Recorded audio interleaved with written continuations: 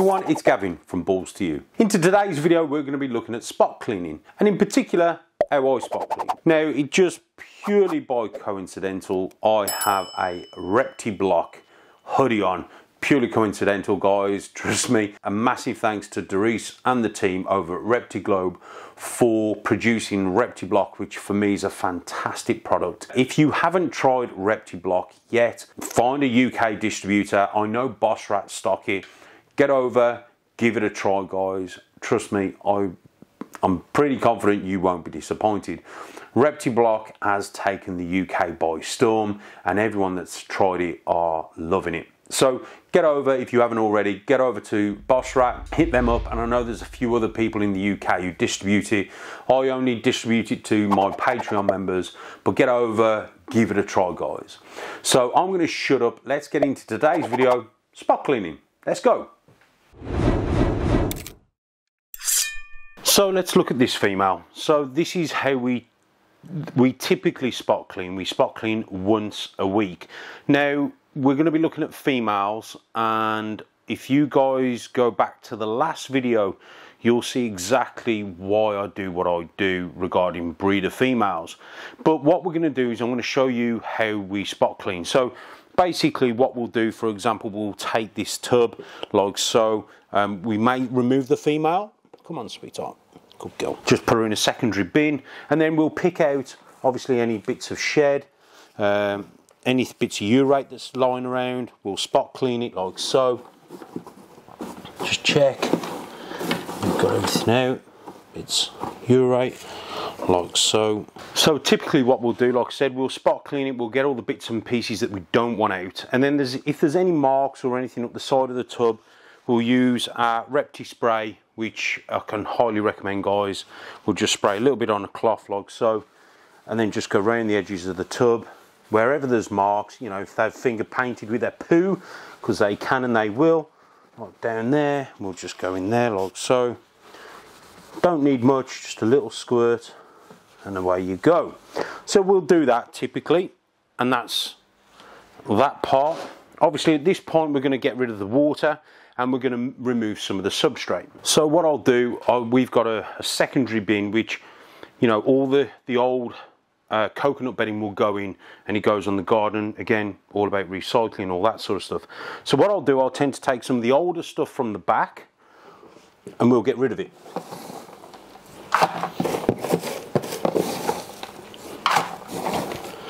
And then we'll move the stuff from the front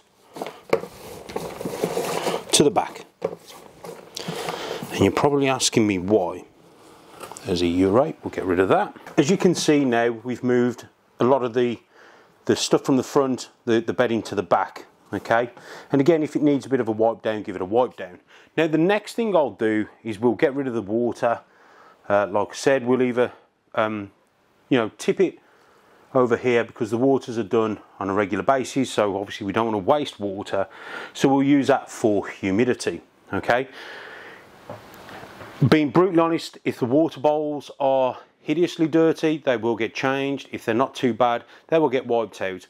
Again, guys, this is reality. I'm not here to say spend your money on tubs and all deli cups and all that. If they're reusable, use it. Let's face it, do our bit for the planet as well, because they are plastic, so why not, like I said, do our bit for the planet. We'll take our deli cup, we'll give it a wipe out like so, okay, and we'll put that back in there.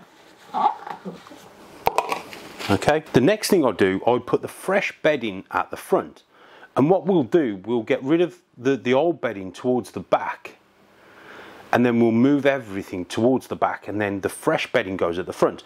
Now, like I said, guys, when we're spot cleaning, that's exactly what we're doing. We're just picking out the spots and making it sort of clean that week. Now, when you do a deep clean, you may do it once a month, you may do it once every 2 weeks, you may do it once every 2 months. It's entirely up to you. The one thing I have learnt over the years is if you disturb this species too much, they will go off food. I had a guy come to me, and he was advised to clean his animals out every week, and he was advised by another breeder that that's how you do it, and he was having loads of issues with his animals not feeding. So I just said, look, Give it 2 weeks. Don't spot clean, don't clean. Just leave them alone. And literally, no word of a lie, left him alone. On the 3rd week, he went to offer it food. All of these animals smashed the food. He was having problems with like 3 or 4 of them. All 3 or 4 of them that were struggling to feed actually started smashing food.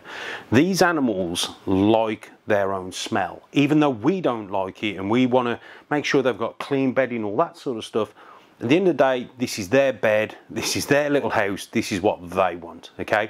So if you are struggling with animals that aren't feeding, just try leaving them for a few weeks. You know, if it's really bad, spot clean it, guys. I'm not saying, you know, leave it in a mess, but trust me about this. You know, I've been doing this a number of years. I have fantastic success with feeding animals, and many people over the years have been too OCD with their cleaning, and it's created problems. And some breeders go, oh, you know, I clean every day and I don't have any problems. Well, take that for what you want to take it. This is just, you know, if you are struggling, this will help, I promise you. So what we've done, we've pushed the bedding towards the back. Now, my snakes are predominantly in the middle. They like the hot spots, and they've got the cool spot and they've got the hot spot, but they like the spot in the middle.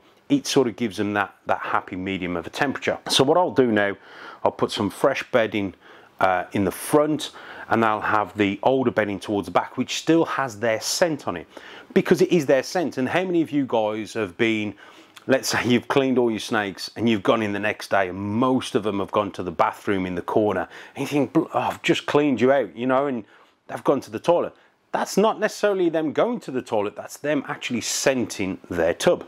So to try and eliminate that, or to try and keep them feeling comfortable, I don't go mad with changing the bedding, especially during the breeding season. Anyway, so now we're going to put some fresh bedding at the front. I do use Repti block, breeder block.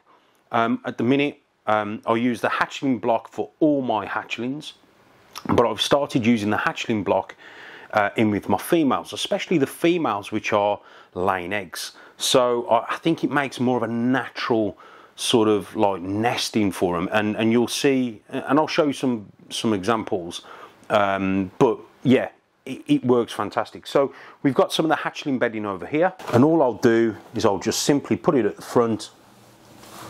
Stay there, sweetheart, like so.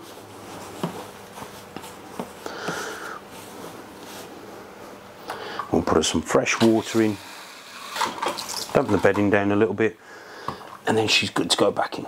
Come on, sweetheart. Good girl. There you go. So that's basically how I spot clean. And for me, it works. I like it. I like the fact that, you know, we're not doing a full clean, so she doesn't feel stressed out, especially during the breeding season. But she's enjoying the fact that she's got some fresh bedding as well, fresh water, and like I said, we spot clean once a week, and they get fresh water probably once every 2 days, something like that. So that's how I spot clean. That's how I do it. The hatchling bedding from Repti block is awesome. If you haven't tried it, try it. If you are thinking about going on to coconut bedding, trust me, guys, find a supplier within the UK.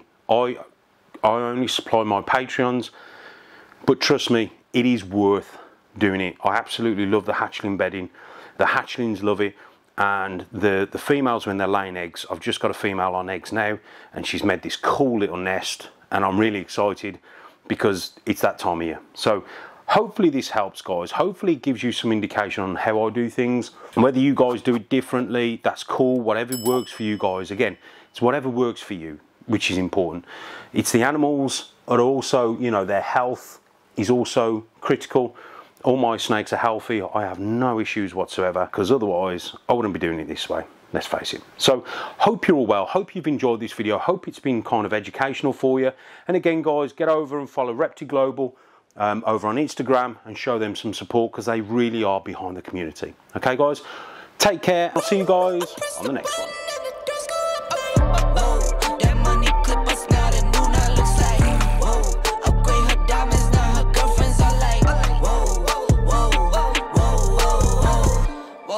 I hit recorded, drop, you can't ignore it.